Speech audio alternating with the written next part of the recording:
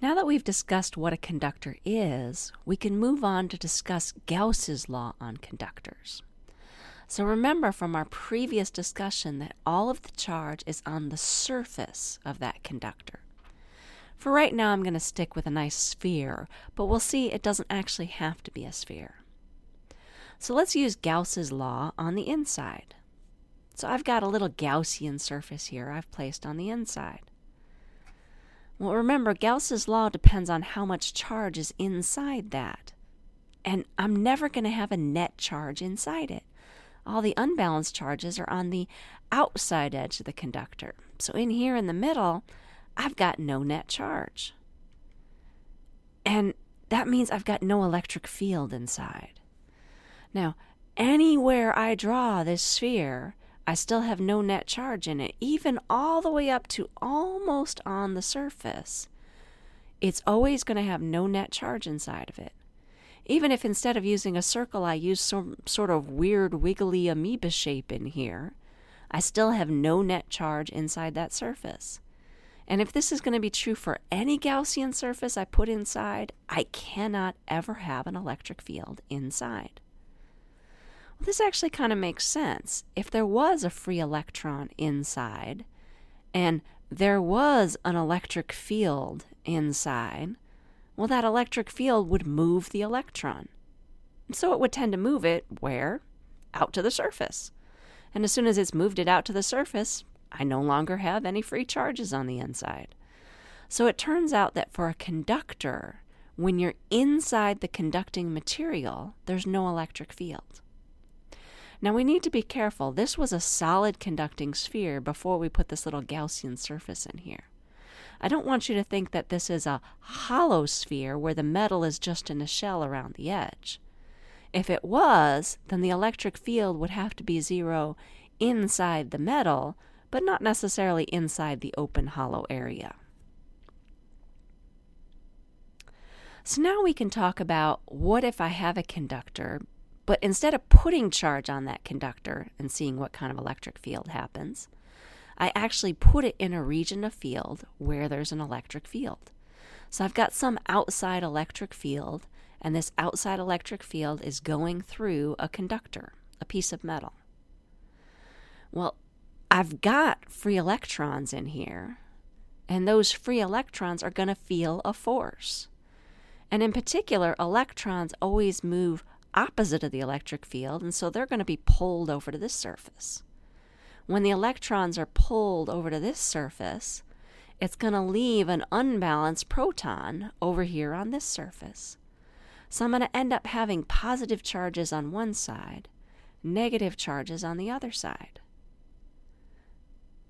But once I've built up that charge, well, that's going to cause an electric field from my positive charges to the electrons, and that electric field is exactly opposite the outside electric field, and it's going to end up canceling it all out. So I end up really only having electric field coming up to the surface, a charge distribution on the surface, no electric field inside because the two have canceled each other out, positive charge distribution over on this side, and then electric field lines emanating out on the other side. So our uniform electric field doesn't go all the way through the block. It's actually a region inside here where I'm shielded from the electric field.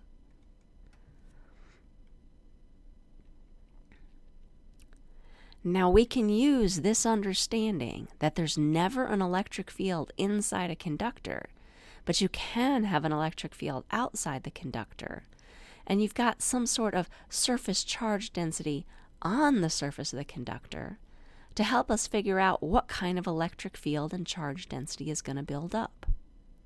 Now you'll notice I'm using my same diagram as what I had before in my earlier example, where I had a flat plane of charge.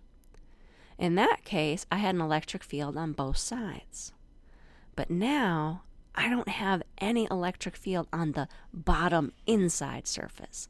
I'm assuming this is the upper surface of a conductor, and the conductor expands on down into this region of space.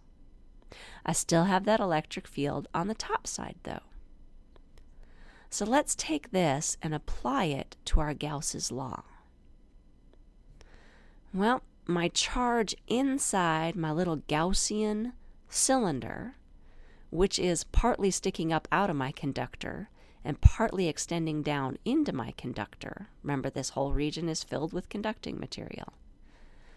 I still have the same amount of surface charge distribution, being the sigma surface charge density over the area where the cylinder intersects that surface. But now my Gaussian area, well, before I had both the top and the bottom had electric flux going through it. Now only the top does. So where before I had 2 times the area of the end cap, now I only have 1 times the area of the end cap.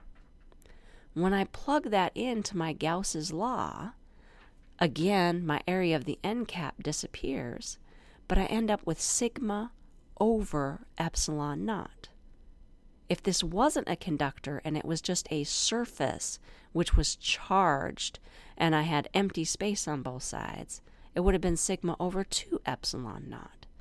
But because I've got a conductor, the electric field on the top side is actually more. It's sigma over epsilon naught instead of sigma over 2 epsilon naught. So now you've got your equation here for figuring out the electric field right near the surface of a conductor. Make sure you've got that written down, and now you're going to apply that to do some actual problem solving.